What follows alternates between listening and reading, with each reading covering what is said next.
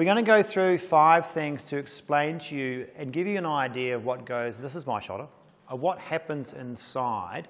This is a rotator cuff avulsion tear. This is my tear. There it is. There's the front of my ball. There's my supraspinatus coming in, and it's ripped away. See that? So it's ripped clean away, just pulled off. What he's doing at the moment is that's where the tendon was supposed to be. See the white bit? So that's where it's ripped off. That was the attachment, and it's ripped off and retracted away. And that's a year's worth of retraction. So he's preparing the footprint because he's going to pull that tendon and put it back on the bone.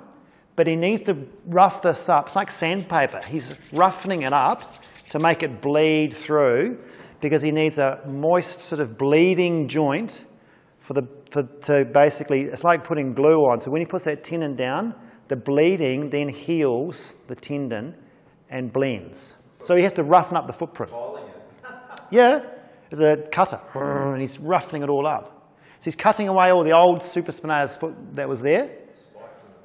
Yep.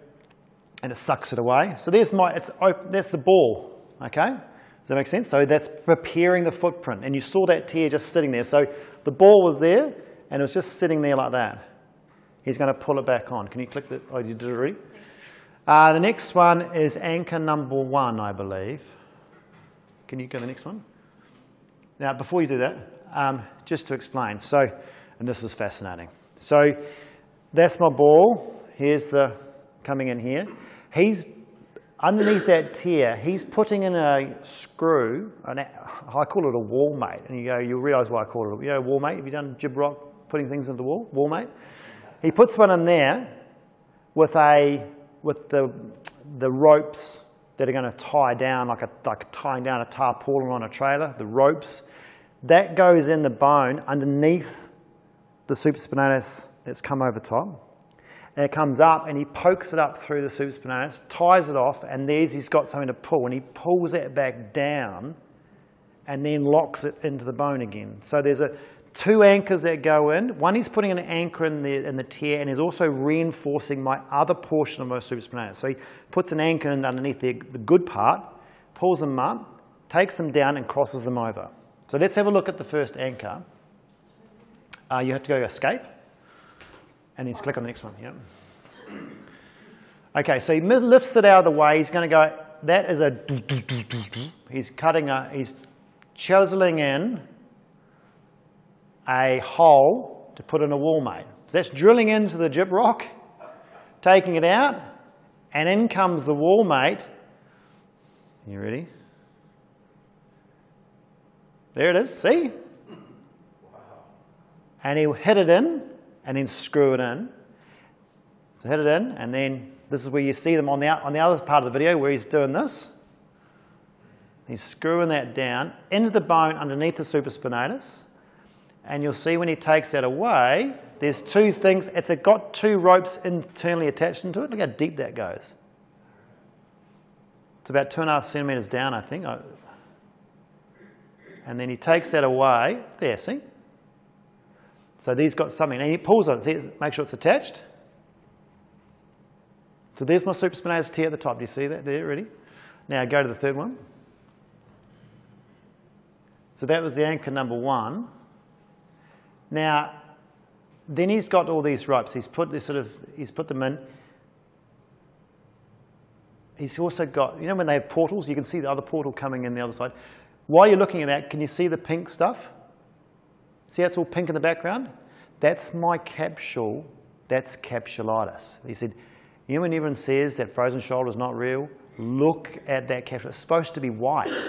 The whole thing is pink and red and inflamed. The entire capsule. He went around and looked down the whole joint. The whole thing goes, geez, you must have been in a bit of pain. He goes, yeah, every friggin' night. It hurt. I put ice on it. He goes, oh, and I can see why. That whole thing is frozen and inflamed. Look at that pinky stuff going on there. So that's frozen shoulder inside a joint. Can you see how he's come up in there? And now he's got he's got the rope now. And there's 2 different ropes. One's a blue, one's a white. Obviously they do different tensile strengths, that sort of thing. Can you see how he's pulled that tendon now back to the footprint? See, he's pulling it back So this is he's putting it back to meet onto here. So he pulls it back to the bone, and then he's got to lock it down. Then he's tying knots, so it's got to it doesn't slip out of that tendon. So when he pulls it back, it doesn't slip out. Is what I imagine is happening. So he does ties little knots and things. This is microscopic, right? This is tiny stuff. And then you can really yank and pull it down. I was always fascinated, how do they do that? So they come up underneath, lock it off, and then come over. Do you want to go to the next one? Number 4. And I'm pretty sure this is wall mate number 2, or number 1, number 2. So you've got 2 strands crossing over now. This is going on the edge, right on the sort of point of the edge of the ball there. See the roughening is done there, or the bleeding that's there to. And this is the fascinating wall mate. This is how do they anchor in ropes? How they anchor them into the bone? It goes through the loop in the wall mate. You watch it come in. It's very quick before it goes in. So he's made the hole. He puts the ropes through the wall mate at the tip.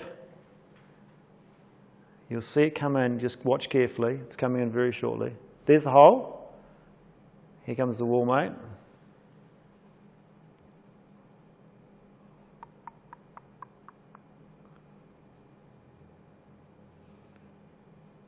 There it is there. See they've gone through the loop? See that? So they're through a hole. And then he puts that in. That's how they stay in, because it's through a sort of a loop in the hole. And then they screw it in, and it tightens it as it screws because it's wrapped around. So as they screw, it's like a ratchet tie down. As the more they screw, the more it locks it down. And it pulls that tendon down onto the bone and locks it into the bone. It is not pulling up. But that is what they're fearful of, is either failure of the tendon ripping away from the rope, or the thing coming out of the bone, I guess, or the rope snapping out of the bone. See, it's locked down in there now. And then he moves my arm around to make sure it's all intact. So that's one side, and then he has to do the other side. So he's locked down one side, and he's got to lock down the other side. So they basically put 2. What's the next one? And then they did a bursectomy, and I didn't record that. There's the second one coming in. How they know. It's fascinating how good they are, right? And it's great. You know, you think that's what's happened, and you go, that's amazing. And it does feel like that straight after, trust me. It feels like someone's done that to you. But funny, when they pull it away, they take it out, and they just snip off. It's obviously just got somehow they tie it down, and they just come out and then snip it off. See, you watch this thing here. There's the rope, and it's all tied down. And they just go and come in here and clip it off. There, snap, gone. Because it's all locked down into the bone. And there you have it. There it is, moving around. So he's doing this. There it is, see that? Look how gross and frayed and red and horrible that looks in there. And there's no noises, right? It feels great. But that's healing for you, right? There you go. That's what happened to my shoulder. Plus, then they went in under the roof, took out the bursa, sucked that out. It was like a big jellyfish, and took all that out, and chiseled out a chromioplasty in my roof, chiseled all that out. Then went in, screwed the bicep in, and then took that off. In 45 minutes. How long was the surgery? 3.5. Okay. All right. Decide to have that because your tear is greater than 10 millimetres or 15 millimetres? Because it was an avulsion tear, not an interstitial tendon tear. There was no recovery. In fact, it was only going to get worse. Stats are, it just gets worse. And I'd done a year's rehab. You guys know. I was getting nowhere. I was still not sleeping at month 10. It was like, this is not good. But I chose to have it. One of the other reasons is I chose to have it over Christmas. So I could have some time off and then recover through January. Thank God I got it done before COVID, right? Okay. So it's a big deal, yes. Could you share Simon Tan. What's his surgeon? Simon Tan? Yeah. Awesome. Did my knee as well. Because he's a knee and shoulder surgeon. So I've seen him a few times. Yeah. Helps to have a good surgeon like that. You know, if you're a physio and you've had surgery from a surgeon, they're going to trust you with the rehab when you come back, you know, and then, you know, trust you with clients. There's a good relationship going on there. So when you have a client that rolls in the door in the next month or so and they've had shoulder surgery, you can see what's going on. Hopefully it'll give you an idea of why you have to be careful, why you stick to pros, why you hold them back, why you push them, depending on what they've had. And my complication was frozen shoulder. Now, frozen shoulder, he said it's actually been a blessing in disguise. He's one of those surgeons who believes that frozen shoulder is nature's way of locking your shoulder down so it can heal, and then it'll unfreeze, and you haven't moved it for so long because the damage was so bad that it needs to repair. He said the fact that you had lost so much range and you couldn't do things stopped you doing silly stuff like that and tearing it or doing things because, you know, you had to guard it, you had to go through all the processes of slowing yourself down and dealing with range of movement issues.